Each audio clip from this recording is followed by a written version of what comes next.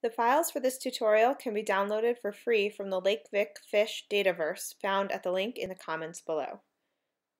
Click the Open Vector Layer button and navigate to your Lake Victoria shoreline shapefile, and click Open. Go to your processing toolbox and search for Random. Go down under QGIS GeoAlgorithms, Vector Creation Tools, and click Random Points Inside Polygons Fixed. Under Number or Density of Points, enter 100. And to determine the minimum distance, we're going to open the properties of the Lake Victoria shoreline shapefile. So right-click and go to Properties. Then go to Metadata, and then scroll all the way down to the bottom of the Properties box to see what the units of this layer are. And it should be meters. Then click Cancel.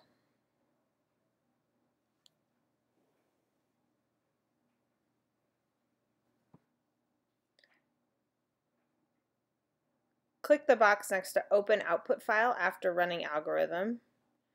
And instead we're going to save to file and navigate to the folder you want to save the file in, and we'll call it random underscore points underscore 100. Click Save, and then under minimum distance make it 100. Then click Run.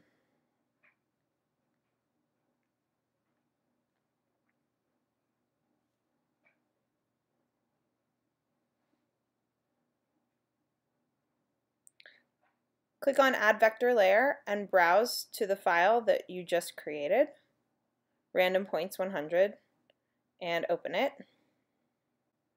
And you can see that it's generated a bunch of random points within the Lake Victoria shoreline.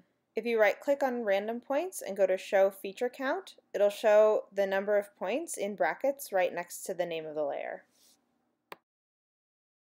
And then if you right-click again and go to Attribute Table, you can see the list of points, just their ID numbers, and you can see that we created 100 points.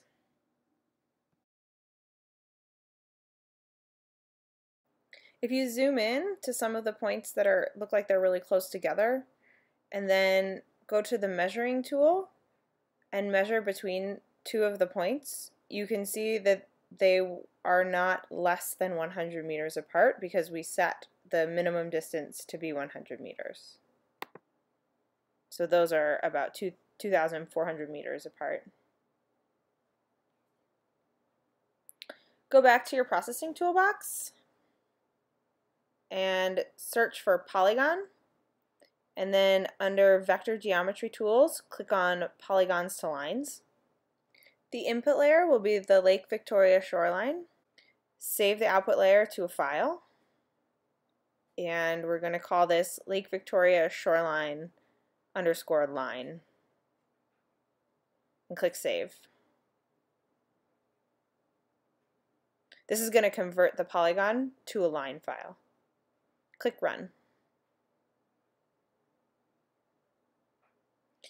And if you turn off the Lake Victoria shoreline and the random points, you'll see the output line file. Go back to your processing toolbox and search for Random.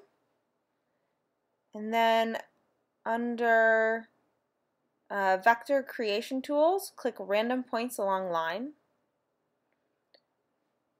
Make your number of points 599 and your minimum distance 500.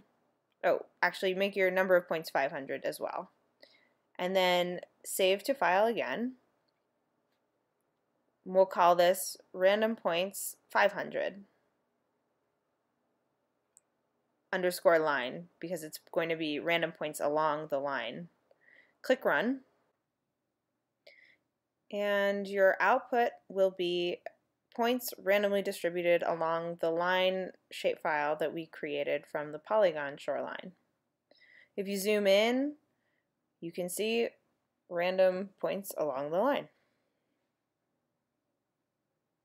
If you right-click on your random points layer and go to attribute table, you can see how many points it created. And there we have our random points along the shoreline and random points in the middle of the lake.